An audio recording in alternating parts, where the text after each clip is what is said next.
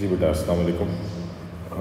So today we are solving May-June 2019 paper 34. This is paper 2 of A-levels chemistry, and this is related to practical. And the practical which we are solving today is redox titration. Right. So this is redox titration. I've already done 2 or 3 lectures on acid-base titration. Now this question is related to redox titration. Now it says that read through the whole method before starting any practical work.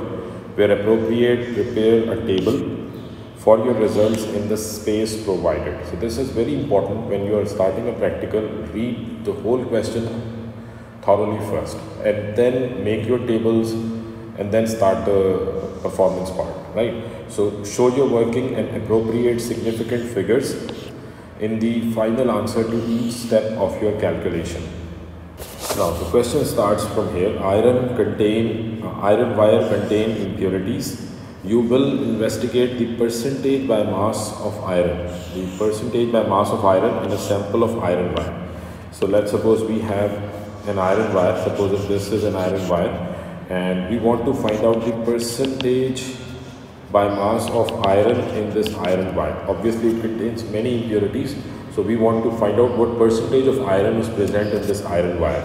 A sample of iron wire is reacted with an excess of sulfuric acid. So we have reacted iron wire with an excess of sulfuric acid to produce a solution of iron 2 sulfate. So iron wire react with sulfuric acid, we get iron 2 sulfate. You will titrate the solution of iron 2 sulfate with potassium manganate 7 of known concentration. So from here redox titration starts. So we are titrating the solution of iron 2 sulfate with KMnO4, which is a strong oxidizing agent.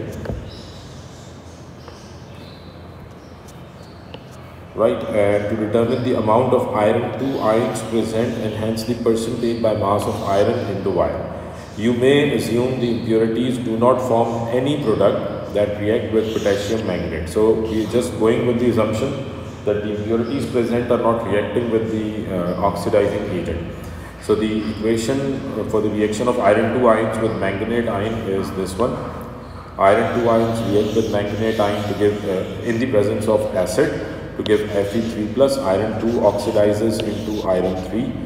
Manganate ion reduces into Mn2 plus, right? So Fb1 is 0.02 moles per dm cube potassium manganate. Fb1 is 0.02 moles per dm cube potassium manganate. Fb2 is a solution of iron 2 sulfate prepared by reacting 6.02 gram of iron wire with sulfuric acid to make 1 dm cube of a solution. So Fb1 is oxidizing agent and Fb2 is the solution of iron 2 sulfate which is prepared when iron wire reacts with sulfuric acid. Fb3 is dilute sulfuric acid. Now let's read the method. Fill the burette with Fb1 and pipette 25 cm cube of Fb2 into a conical flask, right? So Fb1 is potassium manganate, which is the oxidizing agent. So this is our burette which is filled with Fb1, KMnO4. Alright, so KMnO4 is basically the dark purple color. We normally do not fill it up to the 0 mark, right? Because it gets difficult to observe the 0 mark. So we'll start from 1.0. So let's suppose this is our starting point. We're starting from 1.00. And this would be the initial volume, and in the conical flask is filled with Fb2, which is the solution of iron 2 sulfate. So the conical flask, it contains 25 cm cube of Fb2, right? So Fb1, which is oxidizing agent, is filled in the burette and Fb2 is filled in conical flask. Next, use the measuring cylinder to transfer 25 cm cube of Fb3 into the conical flask, which is the acid. So Fb3 is also added, 25 cm cube of Fb3. Acid is also added in the conical flask, so it contains acid as well. And then they're saying perform a rough titration and record your burette readings in the space below. So how would we perform a rough titration? We'll open this tab, right, and the oxidizing agent, which is KMnO4, will start entering into the conical flask drop by drop, and we'll observe the color change. And as soon as it gets light pink, we'll stop adding KMnO4, right? So as soon as we get a light pink color, a light pink shade, that means now we are, because when you started adding KMnO4 into the conical flask, into this beaker, KMnO4 is of purple color, but as soon as it added into the conical flask, it will react with Fb2 in the presence of Fb3 and it decolorizes, right? It gets used up. But once it gets slightly into the excess, we get a light pink color, and this is where we have to stop the titration. This is our end point. So once we get a light pink color, light pink shade, that would be the end of titration. We'll note the final volume, and in case of rough titration, the final volume is 28.40.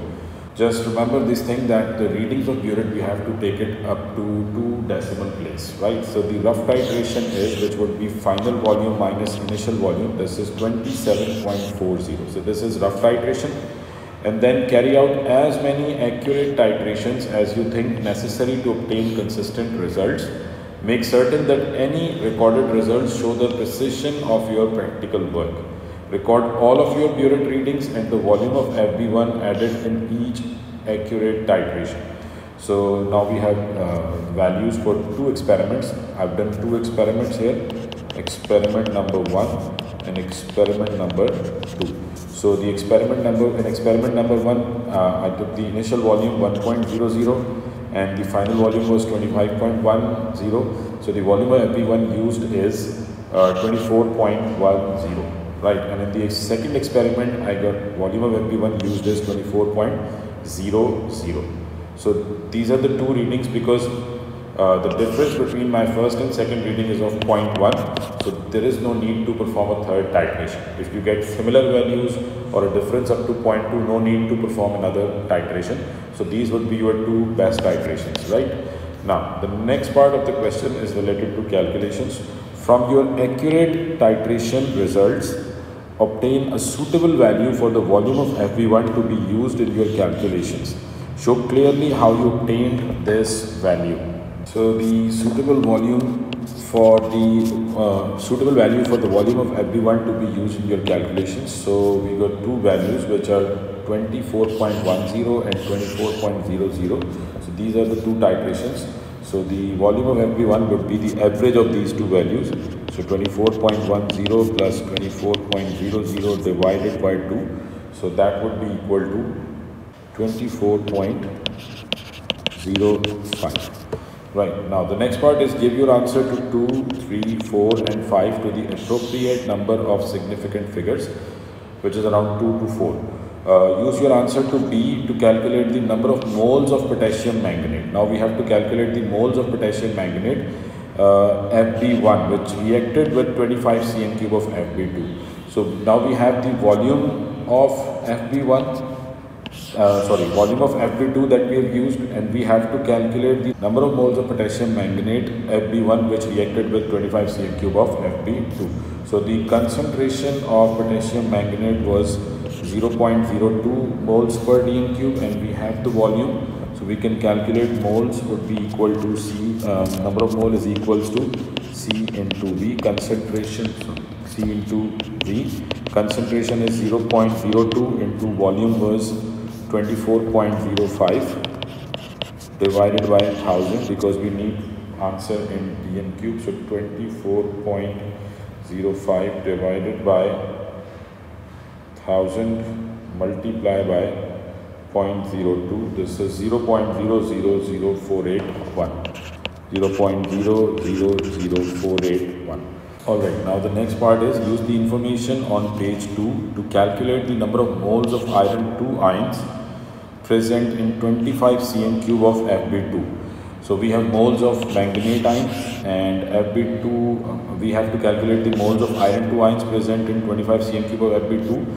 So for that we will use the molar ratio, as you can see from the equation, that 1 mole of MnO4 the ratio between MnO4 and Fe2 plus is 1 mole of MnO4 reacts with 5 moles of Fe2 plus.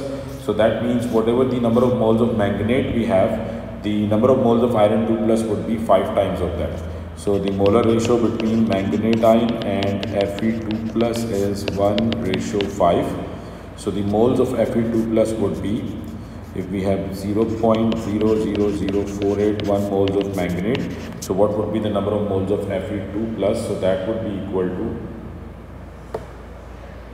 multiply by 5, 0.002405, or you can write it in standard form as well.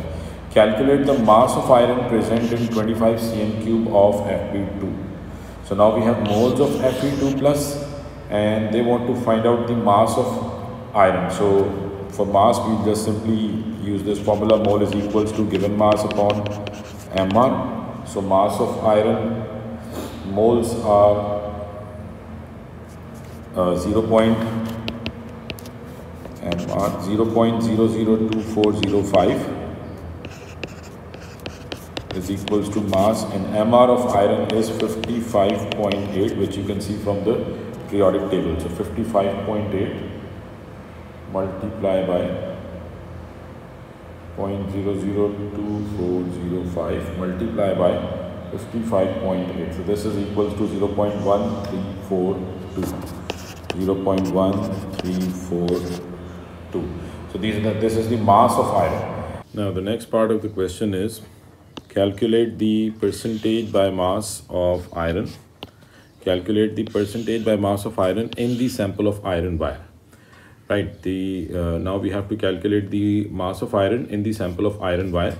And if we move at the starting part of the question, it says that Fb2 is the solution of FeSO4 prepared by reacting 6.02 grams of iron wire. So this is the mass of iron wire that we had, and we reacted it with sulfuric acid and made 1 dm cube of solution, and this was Fb2. So let's suppose this was the beaker in which we made Fb2. We added 6.02 grams of iron wire and sulfuric acid, and the total volume of solution was 1 dm cube. So this is 1 dm cube Fb2, which contain 6.02 grams iron wire, right? And then we took 25 cm cube of Fb2 in the conical flask. So we took 25 cm cube of Fb2 and we reacted it with KMnO4, right? So like in the previous part, the mass of iron that we calculated, this mass 0.1342, this was the mass of iron in that 25 cm cube sample that we took from Fb2. And now we have to calculate the percentage by mass of iron in the sample of iron wire. So first we would have to find out the mass of iron in total solution, that is in 1 dm cube. So that would be the mass of iron in 6.02 grams of iron wire. So for that you would have to make a ratio here, that 0.1342 grams. This much Fe2 is present in 25 cm cube. So what mass of iron 2 ions would be present in 1000 cm cube, or you can say in 1 dm cube of solution. So that would be the mass would increase 40 times, because 1000 divided by 25, that is 40. So 0.1342 multiplied by 40, that would be 5.368. So in 1 dm cube of solution, we have 5.368 grams iron, and this is the mass of iron in 6.02 grams of iron wire. And now we can easily find out the percentage by mass of iron in the sample of iron wire, because the mass of iron wire that we have is 6.02 grams multiplied by 100. So the percentage of iron, that would be equal to 5.368 divided by 6.02 multiplied by 100, and that is 89.16. Alright, so now the last part of the question is, a student suggested that when a piece of iron wire was dissolved in a known volume and concentration of sulfuric acid, the number of moles of iron that reacted with the acid could be determined by working out how much acid was left after the reaction. The amount of excess acid could be determined by titrating the mixture with a known concentration of sodium hydroxide. Explain whether the student was correct. So they're saying that like if we add a piece of iron wire in a known concentration of sulfuric acid, let's suppose if this is sulfuric acid H2SO4, and we added iron wire in this concentrated sulfuric acid whose concentration and volume is known, the number of moles of iron that reacted with the acid, because we know that as iron will react with acid, so the number of moles of iron that reacted with the acid could be determined by working out how much acid was left after the reaction. Right, so once the reaction is finished, iron is the limiting reagent, acid would be left. So they are saying that the acid which left after the end of the reaction, the amount of excess acid could be determined by titrating the mixture with a known concentration of sodium hydroxide. So this leftover acid will react with sodium hydroxide, and the amount of leftover acid, this will tell us about the number of moles of iron that we had present by using the molar ratios. So explain whether the student was correct. So it could be multiple answers. Now the most obvious answer is that sulfuric acid, it might react with the impurities present in the iron wire. So this method is not correct. Not correct, as sulfuric acid might react with the impurities present in iron wire. So not all the acid is reacting with iron.